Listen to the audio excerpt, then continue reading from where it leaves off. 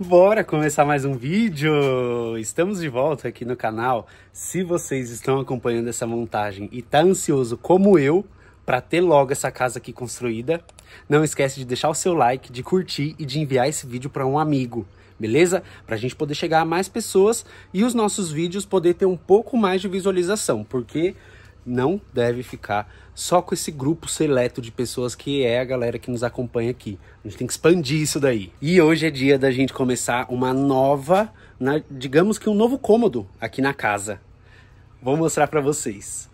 Vocês que estão acompanhando, vocês estão vendo que a gente já tem pia, já temos armários aqui, alguns com puxadores, outros não. Armário não, né? Gaveta. Temos armários também. Temos aqui o nosso banheiro. Dá uma olhada. Temos inclusive o nosso quarto. Dá uma olhada que lindo, com as janelas mosquiteiros e blackouts da Finestra, que é maravilhosa. A gente tá curtindo muito. Inclusive o meu sogro tá dormindo aqui, tá com colchão de solteiro aqui, ó. E dá uma olhada. Foi pensado para um colchão de casal aqui. Inclusive até algumas coisas que eu não mostrei aqui no YouTube, a gente já tem, que é luzes. Já temos luzes aqui, ó, dos dois lados. Depois eu vou gravar um vídeo dedicado à elétrica para mostrar para vocês. Porque vocês sabem que eu gosto desse assunto e eu quero me aprofundar um pouquinho mais com vocês sobre isso. Porque não tá sendo uma elétrica convencional que a gente tá fazendo, inclusive vocês estão vendo um monte de fio ali, ó. Não é uma elétrica convencional que nós estamos fazendo. E espero que vocês curtam o tipo de vídeo que eu vou fazer com vocês, tá? Agora, o que eu vou mostrar é o novo cômodo que eu comentei, que é aqui. Iremos fazer a sala. E a sala aqui eu tenho dividido em 3 partes. Primeiro, a traseira. Segundo, o sofá, que vai ser em L. E terceiro, a nossa estante, que vai ficar aqui. Então vocês já entendem, né, que toda essa fiação aqui vai ser escondido pela nossa estante que eu vou fazer. E coloquei até luzes aqui também, ó. Ficou bem bacana, como eu comentei, mas ali já tá soltando, ó. Tá vendo? Por isso que eu gosto de fazer as coisas e depois trazer aqui pra vocês, porque daí eu já ajusto essas coisas, tá vendo? Pra ficar mais bonitinho. Mas tô focado aqui agora na traseira, então, nessa parte traseira. Isso daqui são 2 laterais, uma que vai ficar ali pra poder segurar e outra que vai ficar desse lado aqui pra poder segurar. E vocês estão vendo que tem um desnível aqui?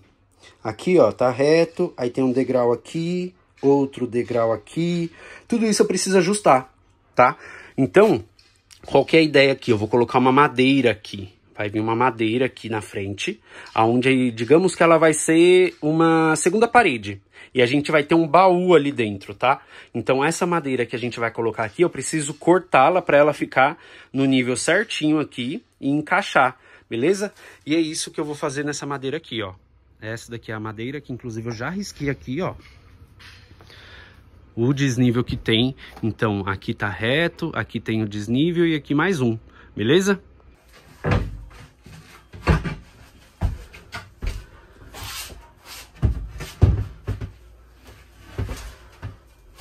Dá uma olhada. Ajeitadinho ali, ó. Encaixando bonitinho. Agora só o que eu preciso fazer é ajustar as madeiras laterais ali para ele poder encaixar. E temos agora um felino que está miando. Fala, gente, você esqueceu de mim aqui, foi? Você esqueceu de mim aqui?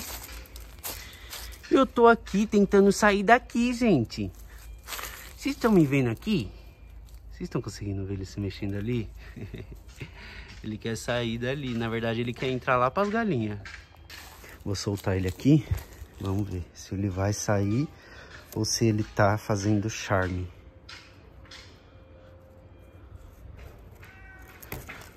Sai, vem. Vem. Ali, ó. Vem pra cá, vem. Vem. Vem, pai. Vem. Eu não vou entrar aí pra te pegar. Vem. Isso. Vem. Vem. Tá enroscado mesmo. Vem. E agora parece que não, mas temos uma curva aqui, ó. A Kombi, ela tem essa curva aqui e aqui ela tem mais uma curvinha. Precisa ajustar, então, essa madeira reta aqui, ó, para ela servir de base para eu poder parafusar. Então, agora eu preciso moldar isso daí. Vou tentar fazer de alguma forma para conseguir encaixar. E ali eu preciso diminuir. Eu não sou a melhor pessoa para mostrar para você como que você deve fazer um corte em ângulo ou como que você deve riscar para fazer isso. Mas desse jeito aqui parece que deu certo. Vou mostrar para vocês a gambiarra que eu fiz. Ó, tá retinho no chão, tá vendo? E ele tá em ângulo. É muito, muito sutil essa curva que tem aqui na Kombi. Mas deu certo, ó. Tá vendo? Ela tá bem retinha mesmo. Deixa eu colocar a câmera no angular. Bem retinha, ó. O que eu fiz aqui, o que foi? Coloquei a madeira reta, né? Então, digamos que essa daqui é a madeira reta, ó. Tem mais uma aqui que eu vou ter que fazer. A outra vai cair. Coloquei ela reta aqui, assim. E aí, encostei a pontinha dela aqui em cima. E fui com lápis. Com uma madeira aqui. Eita, não vou conseguir gravar, gente. Mas aqui no chão, como é que eu fiz, né? Essa madeira aqui, ó, ela foi guiando a parede. E aí, ela foi fazendo assim, né? Ela tava aqui assim, aí ela foi fazendo assim, ó. E aqui ela fez assim. E aqui na pontinha foi onde eu fui descendo o lápis. Eu encostei o lápis aqui assim, ó. E fui fazendo assim, ó. Aí ela deu certinho, certinho, certinho. Ficou bem bacana, gostei. Vou só replicar agora pro outro lado ali. E depois eu corto a diferença. Porque ele tem o salto, né, pra cima. E é isso aí. Show de bola. Me empolguei mais um pouquinho aqui. E já fiz mais um móvel aqui. Esse daqui vai ser o banco da lateral. Então, aqui vai ter um tampo pra gente poder apoiar as coisas, né? E a gente vai poder levantar também. Então, se tornou um baúzão aqui, ó. Tá vendo? Isso daqui são madeiras de fixação que eu vou colocar aqui na parede para depois fixar os móveis aqui, tá? Então, ficou esse espaço, tá dando quase 15 centímetros aqui de espaço pra gente guardar, às vezes, coberta mais grossa, poder enfiar aqui. Tem bastante coisa que a gente consegue enfiar aqui. E aqui, ó, é um banco, tá vendo? Ele tem uma largura bem boa, acredito eu, né? Vamos ver se vai cair. Oh. Eita, meu Deus, não tá fixo, mas eu já curti. Tem um espacinho aqui, minhas pernas estão de boa. Vou levantar se não cai. Eu gostei, ficou bem bom. Ele tem 1,12 aqui, mas aqui eu acredito que senta no máximo uma pessoa confortável, tá? Porque aqui vai vir a continuação do outro banco. Aqui vai ser um banco em L, né? Então aqui senta uma pessoa confortável, mas senta duas apertadinhas aqui. E aqui eu acho que senta mais umas 3 pessoas. Vai ficar bem bacana. Outra coisa também é que eu fiz ele com 35 centímetros. Essa madeira aqui tem 35, mais 1,5 daqui fica 36,5. E pensando num assento aqui, num estofado de 10 centímetros, dá quase 50 centímetros. Dá 45,5, 47 mais ou menos. Que é normalmente a altura de um assento comum que a gente mediu, né? É uns 50 centímetros. Mas a gente pensou aqui para não ficar tão alto e não bater a cabeça no teto. Uma pessoa alta, por exemplo, de 2 metros, 2,2, ela consegue sentar confortavelmente aqui. E aqui vai ser a mesma coisa. Vou agora cortar a madeira que vem até aqui para depois fazer o banco. Gente, olha aqui. Passou um tempo, mas aqui as coisas estão assim. Vou mostrar pra vocês. O Caio tava mostrando essas duas. Ele tava colocando essa, né? Mas, ó, já colocamos tudo. Cortamos madeira. Fixamos tudo no seu devido lugar. Ali realmente cabem 2 pessoas, 2 a 3 pessoas, igual o Caio falou. Tá tudo uma bagunça aqui. E olha a nossa estante. Que coisa linda que ficou. Ainda falta colocar, né, umas portas que a gente tá colocando, algumas coisas. E é isso. Estamos aqui, ó, só pra mostrar que deu certo. Ainda falta colocar também aqui o... Não é o nome que vai em cima, Caio? E aí, Lilian? E aí? Tudo bem? Hoje não, né? Porque eu tô sempre aqui. É verdade. Mas às vezes eu pego o celular pra gravar e não mostro a Lilian. Não, aí o pessoal mentira, acha que ela não tá aqui. Eu não tô aqui nessa nesse lugar. Jurisdição. Nessa jurisdição. Eu fico naquela jurisdição, geralmente. É. Mas hoje eu tô aqui pra ajudar. Hoje a Lilian tá passando stain nas madeiras. Essas madeiras aqui, como vocês viram, é dessa sala aqui. E ali, ó, os espectadores. E aí, bonitinhos? Tem um ali, tem outro aqui. Tem aqui em cima também, às vezes aparece alguns que ficam aqui quase caindo em cima de mim ali, ó. Cadê? Ali. Ei, bonitinhos. Bonitinhos. Sede, Cainho. Tá com sede? Eu vou lá buscar uma água pra você. Vou lá buscar uma água pra Lilian. Vou aproveitar e mostrar pra vocês um pouquinho o felino dessa casa. Ai, gente, tô aqui vendo se vocês estão fazendo as coisas boas. A mamãe tá passando verniz ali, stain. Tá com cheiro bem forte, então a gente não deixa o Thomas chegar perto. Né, filho? Não posso, gente. Eu tenho um nariz sensível. Narizinho sensível. Né, gente? Essa daqui é a casa que a gente tá construindo, se você tá chegando aqui pela primeira vez no canal. A galera tá compartilhando muito os nossos vídeos e a gente agradece demais cada um que tá torcendo por nós aqui nessa construção. Tá saindo, a gente nem acredita. A gente tá conseguindo finalizar ela. E aqui é onde a gente tá morando, nesse chalezinho. Ali tem bastante caixa que a Lilian tava organizando e limpando aqui. Vou mostrar pra vocês aqui, ó. Nosso quarto. Olha aí, ó. Bagunça, roupas, tomas. E às vezes a gente recebe visitas aqui, familiares. E é isso aí. Vou pegar uma aguinha pra gente continuar lá.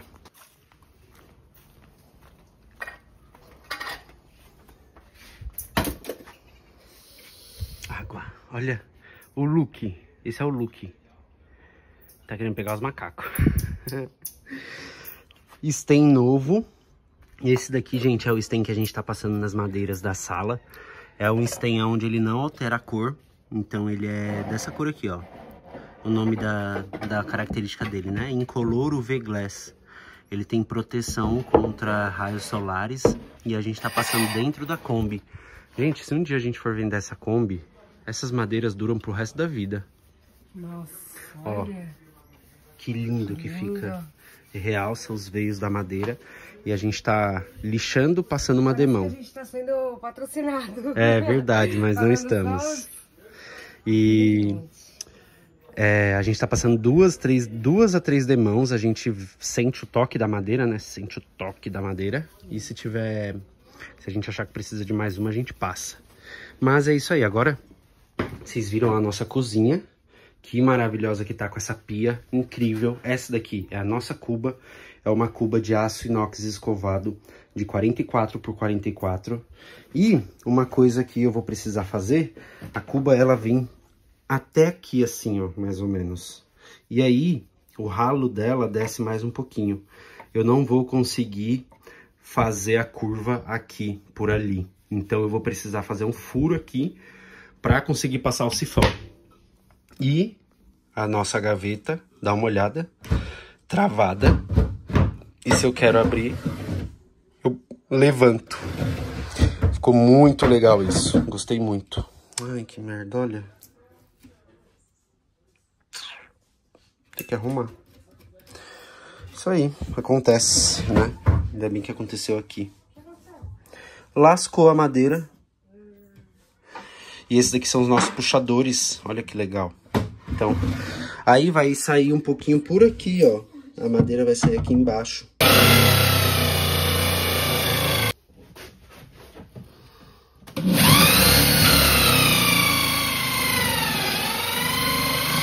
Galera, deu certo ali o que eu queria fazer. Eu vou deixar a curva do sifão para não voltar do odor. Porém, na hora de abrir essa gaveta aqui, ela ia pegar no sifão. Então, o que eu vou fazer aqui no fundo, ó, é abrir um buraco aqui assim, tá vendo? E aqui é onde vai ficar talher. Então, a ideia dessa gaveta é não ter coisas muito altas, né? É talher, então vai ser bem rasteirinho. Por isso que ela é pequenininha. A lateral dela é fininha, tem 10, 12 centímetros, alguma coisa assim. Então, vou ter que abrir esse buraco aqui para eu conseguir ter o curso total da gaveta, que é onde o sifão vai passar por aqui. Bom, gente, olha aí, ó, sifão ali. E aí agora eu consigo abrir toda a gaveta. Porque eu criei uma abertura ali, tá vendo? Isso é o trabalho artesanal. Eu tento pensar em tudo, mas é impossível. Algumas coisas não saem como a gente esperava. Isso daqui é porque eu quis fazer o mais rente possível a bancada da pia, para eu ganhar mais gaveta, porque senão eu tinha que fazer isso daqui mais para baixo, perderia pelo menos uma gaveta. Então aqui a gente está ganhando gaveta e a gente está ganhando espaço. Então é algumas coisas onde está sendo feito trabalho pontual e minucioso para poder deixar desse jeito. Eu gostei, isso daqui vai ser muito útil. E essa curva que está sendo feita aqui, ó, é para não dar cheiro na pia, porque se fica direto, o cheiro volta. Aqui para a água, nesse trecho aqui, ó, daqui aqui vai ficar água. E essa água, ela segura o odor para não voltar. Pausa na construção para admirar os cachorros querendo que o miquinho caia. Essa aguizinha não vai cair de jeito nenhum. Mas o cachorro fica doido esperando ele cair. Ei, Luke! Luke! O Luke e a Meg são cachorros daqui do camping. São muito dóceis, maravilhosos. A Meg às vezes dá umas doideiras nela, sai latindo pros outros. Mas cão que late não morde. E o Luke é parceirinho demais. Um amor de pessoa. Um amor de animal, né? Luke, vem cá, bonitão. Vem cá, bonitão. Eu quero pegar esses micos, meu. Pelo amor de Deus. A Lilian aproveitou para ir lá na cidade, que ela vai no mercado. E aí, normalmente, a gente pede o Uber. Dá 10, 15 reais, rapidinho o Uber. E a Kombi, como eu tô trabalhando nela, é muito melhor. E tem coisas soltas, né? É muito melhor ir de Uber. E quem sabe eu organizo no final da tarde para ir buscar ela. Mas vou mostrar para vocês uma coisa que eu acabei de fazer. Normalmente eu faço a cada 2 semanas, mas dessa vez eu tava atrasando. Que é... A Kombi tá aqui, mas o que eu tava fazendo é limpando o galinheiro. Ó, tá as coisas aqui que eu tava limpando. Nossa, agora não tem nada pra eu bicar aqui. Não tem nada. Limpei aqui pra elas. Ficou bem mais limpinho. Inclusive a câmera do celular acabei de limpar também. E vou colocar água agora pra elas. Colocar água ali. Ah não, ali tem. Ração, coloco só no final do dia. E tem um restinho de arroz do almoço que eu vou dar pra elas. Elas amam arroz. Isso faz a galinha botar mais ovo. E elas estão botando bastante ovo, gente. A cada 1 dia e meio, mas na verdade 2 dias, sempre aparece 2 ovinhos. Eu coloquei aquilo lá pra elas, ó. E elas estão botando lá dentro. É a marrom e a preta que coloca. A galinha da Angola ainda é novinha. Não tá botando. Mas é isso aí. Entre pausas da construção, a gente aproveita pra gente se distrair um pouquinho com outras coisas também, né? Porque tá sendo uma fase muito frenética de construção. Um pouquinho que a gente tentou sair da construção, vocês perceberam o que aconteceu aí com a Kombi. Mas é isso aí, aos poucos a gente vai nos organizando, vamos arrumando a Kombi também. Como a gente tá focado na construção, a gente não parou para revisitar os tópicos que a gente comentou no vídeo anterior. Claro, a parte da luz luz do óleo acendendo, eu desconfio muito que era falta de óleo mesmo, foi falha minha de deixar de conferir. E muitas pessoas falaram que a Kombi ferveu mesmo, a gente avisou e ia ferver. Gente, a Kombi tá sendo muito bem cuidada, tá sendo muito bem monitorada. Algumas coisas eu deixo falhar, tô focado em outra coisa. Mas é isso. E eu agradeço também a mensagem de todo mundo que colocou, desejando sorte.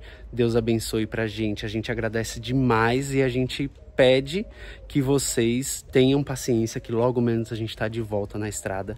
E logo menos a gente tá vivendo nessa Kombi aqui, ó. Muitos desacreditam, mas a gente vai morar na estrada com essa Kombi. Ela não vai ceder, ela não vai ser arrastada, ela não vai... que mais que falam? Nada dessas coisas vai acontecer, muito pelo contrário. A gente está fazendo tudo com a propriedade de Deus à frente de tudo e é por isso que as coisas estão dando certo. Vou botar um arrozinho para elas e vou tentar filmar para vocês. Vamos ver se vai dar certo, né?